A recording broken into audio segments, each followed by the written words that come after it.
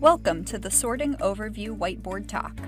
In this video, you will learn about factors that contribute to a successful sort on your BD cell sorter, such as the BD Fax Aria, the BD Fax Melody, or the BD Influx cell sorters. There are a number of points throughout the sorting process that can be optimized to improve your return on cell numbers or to improve the purity of the sorted sample. The overall goal of sorting is to take a mixture of cells or particles and physically separate individual populations based on common characteristics, such as size and fluorescence.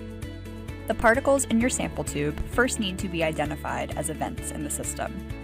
The cells travel through the sample line to the flow cell and pass the laser intercept point. When particles cross the laser, they are identified as either electronic aborts, noise below threshold, or as events to be analyzed. Events that are above threshold and well separated from neighboring events are processed and displayed as data points in the acquisition software. This electronic efficiency can be influenced by the threshold level, window extension, and event rate. The next stage in sorting is when processed events are identified as target events to be sorted. This is accomplished by analyzing the scatter and fluorescence signals to identify cells of interest through gating.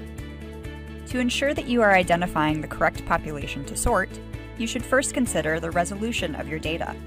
This includes the selection of markers and fluorochromes, or panel design, as well as the instrument performance and settings such as PMT voltages, area scaling, and compensation. You can also use doublet discrimination gates and viability gates to ensure that only single live cells are being sorted. After identifying the target populations, the system will apply a set of rules to determine which of those individual target cells to sort. If the target cell meets the criteria set by the sort precision mode, a charge is applied when the cell is in the drop that is about to break off from the stream.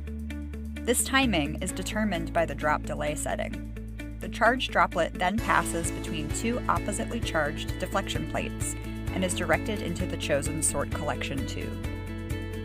Cells that don't meet the sorting criteria defined by the sort precision mode are identified as sort conflicts and will be discarded into the waste stream. The sort efficiency is a measure of how many target cells were sorted and is expressed as a percentage of total target cells. In addition to the sort precision mode that is selected, the sort efficiency is also affected by the percentage of the target population in the original sample, the overall event rate, and the number of drops formed per second. At the end of the process, the cells are collected in tubes or in the wells of a plate. If the final measured recovery is not what was expected based on the sorted cell count, some factors to check include the alignment of the side streams to the collection tubes, the stream stability throughout the sort, the drop delay, which will determine if the correct drop is being charged, or the collection media in the final tube or plate. Understanding the sorting process and the main factors that influence the success of each stage can help identify ways to improve your sort results. This concludes the Sorting Overview Whiteboard Talk. For more information about optimizing your sort on the BD Fax Aria system, attend BD's Advanced Sorting Workshop, The Art of Sorting Beyond the Basics. Visit the BD Biosciences customer training website for current course offerings. Thanks for watching.